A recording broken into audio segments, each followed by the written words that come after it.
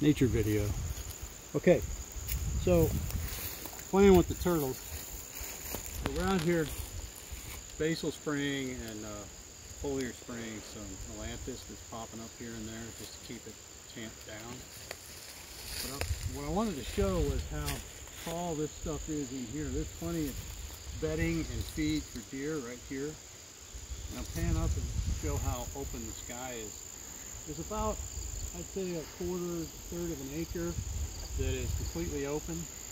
So what you can do is make small clear cuts and good cover. I'll swing over here, and where this is about 20 feet of basal area, 25 feet, this is more like 50, 60 feet of basal area, and the stuff is a lot shorter.